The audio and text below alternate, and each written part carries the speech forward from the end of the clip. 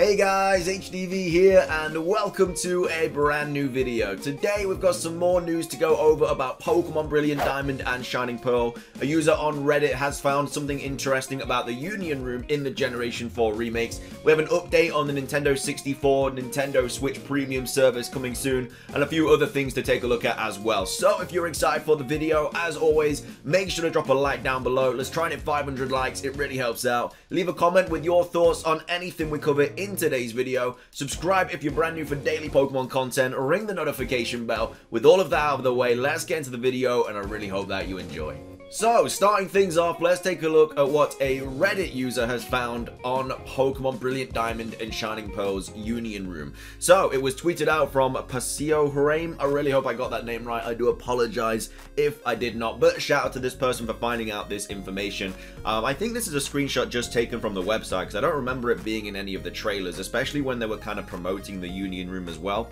But anyway, it says, in Pokemon Brilliant Diamond and Shining Pearl, record mixing makes a comeback with a new option for ball seals. So, if you don't know what record mixing is, there's actually a pretty good description of it here on Bulbapedia. And they say that record mixing is a mechanism used to share information with other players that is only present in the Generation 3 and Generation 4 games. It influences certain aspects of regular gameplay, such as television shows, secret bases, and the water tiles where wild Feebas are located. So yeah, it's just, I guess, is going to be used quite a bit for the underground because of secret bases and stuff like that. But ball seals also now seems to be something added to the record mixing. So I don't know if you're going to be able to kind of trade ball seals or something like that with other people, or just take a look at what they have and see how to get those certain seals or not. But there's basically a description of it here. So they also translated it, saying the translated text from top to bottom.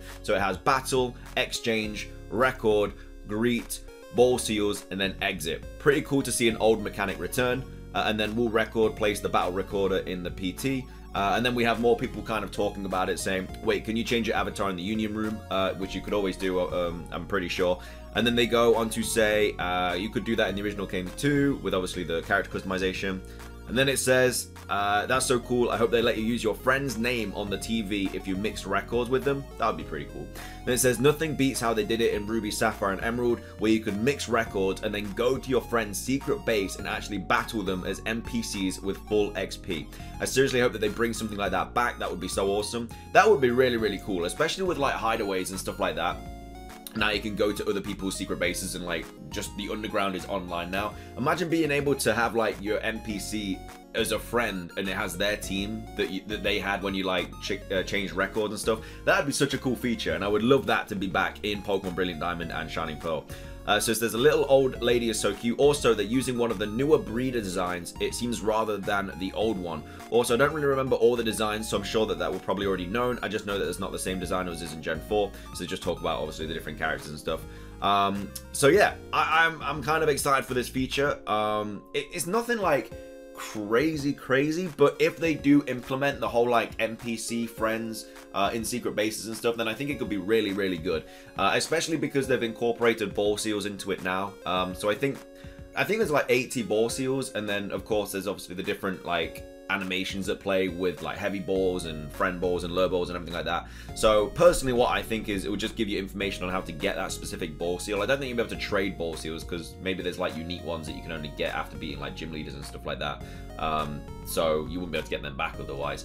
But yeah, it's a nice little bit of information, and a big shout out to Pasio Huraim for finding out that information on Brilliant Diamond and Shining Pearl. So anyway, next up we have this that I wanted to go over, and it is a tweet from Centro, who of course is a leaker online. A lot of people don't believe in them though, but they put up something interesting that tries to kind of, I don't know, give them a little bit more legitimacy for when the games drop. So, this was tweeted out from Adry8, and they said, I know they are mostly full of crap, but anyone knows what this means. So Centro tweeted out saying SHA256 hash of the full message, and then a load of numbers, and then so people don't claim it was a lucky guess when it's revealed. So this lucky guess, I don't know what they're referring to. I'm not sure if they're talking about the 20 new Pokemon that they state is going to happen. They also went on a massive tangent about how like people aren't going to be happy with these games, which they said last time as well. but the games look really, really good. So yeah, anyway, we have a nice little joke from here. Central League's posting action replay codes now. Very good. But anyway, we actually have some information about it. So this person here says, I dislike Centro as much as anybody else, but you are wrong here. They have stated that it is a SHA256 hash. So when they reveal the message, anyone can get the hash of the message and see if it matches this. So people do have the ability to verify if this is legit or not. SHA256 is an open standard hashing algorithm. So basically what this means is when Pokemon Brilliant Diamond and Shining Pearl drop, or Legends Arceus, whichever one they're referring to with this tweet, people are going to be able to take a look at the code and then basically find out if Centro Leagues is full of BS or not, really. So yeah, it's going to be a bit of an interesting one to see if they are actually right or not, because they've been so wrong about so many things in the past. Especially, they got memed as well with the whole Animal Crossing thing. Like, someone posted an Animal Crossing leak, which was about Brilliant Diamond and Shining Pearl on, I think, this Reddit, and Centro tweeted it out saying, Brilliant Diamond and Shining Pearl leak. So they obviously don't know a lot about the game. So it'll be interesting. I think this is make or break for Centro. If this is all false, then it's just kind of GG's in the chat forum. But yeah, we're also going to go over something that they spoke about tomorrow, because like a news article wrote about it and everything, but it's interesting.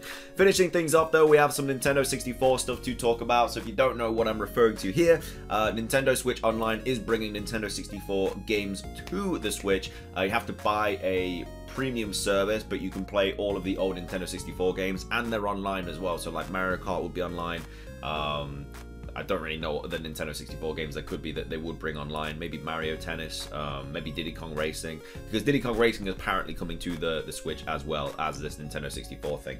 But anyway, this was a post on Nintendo Everything, will be linked in the description down below as always, and they say, despite speculation to the contrary, Nintendo 64 games for Nintendo Switch Online won't be forced to run at 50Hz in Europe and will instead support a smoother, preferable 60Hz.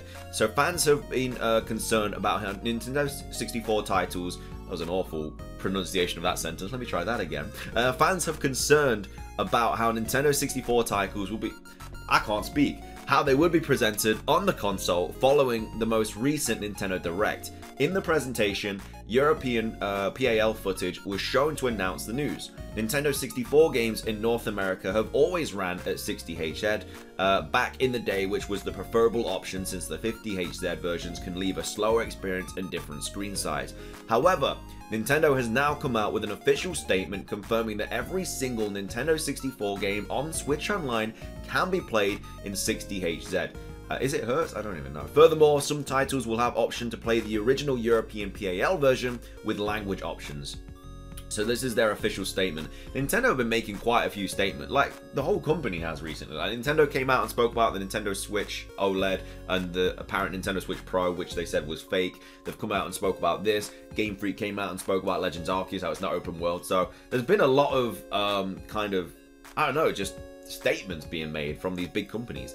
But anyway, they go on to say all Nintendo 64 games included with Nintendo Switch Online plus expansion pack can be played in 60Hz English language versions. Select games will also have the option to play the original European PAL version with language options. Nintendo Switch Online will kick off its expansion pack program later this month, which will add Nintendo 64 classics as well as games from the Sega Genesis. We have the full list of all the confirmed releases thus far here. So yeah, if you want to see what the games are, these are all the games that are coming at launch. So Dr. Mario 64, Mario Kart 64, Mario Tennis, Sin and Punishment, Star Fox 64, Super Mario 64, Ocarina of Time, Win Back, Yoshi's Story, and then these are coming to the Nintendo Switch Online service soon. Banjo-Kazooie, Custom Robo V2, Custom Robo Japan, both of them Japan, F-Zero, Kirby 64, Mario Golf, Paper Mario, Pokemon Snap, and then Majora's Mask. But it has been leaked as well that Diddy Kong Racing is also coming as well as another game. I'm just really hoping that we see Pokemon Stadium confirmed very, very soon. And then the Sega Genesis games, Castlevania, Hard Corps, Dr. Robotnik's Mean Bean Machine, Echo the Dolphin, Golden Axe, Gunstar Heroes, Musha, Phantasy Star, Ristar, Shining Force, Shinobu 2, Sonic the Hedgehog 2, Streets of Rage 2, and then Strider. So yeah, they're all the games games that will be coming to the Switch Online that we know about anyway. But that is going to be everything for today's video. I hope you guys enjoyed it. If you did, make sure to drop a like down below. I really do appreciate it. Let's try and crush 500 likes. What are your thoughts on everything we've gone over today? What Nintendo 64 game do you really want to see come to Switch Online? What are your thoughts on this whole record mixing thing? I'm quite hopeful for it. Like, there's just putting in these little mini features, and like they're kind of going unnoticed, but this could be like massive, like being able to fight your friends as NPCs in your secret base. That'd be like huge. That'd be so cool. I'd love that to happen. But yeah, that's everything from me. Subscribe if you're brand new, ring the notification bell. Thank you for watching. Have a fantastic rest of your Monday, and until next time, peace.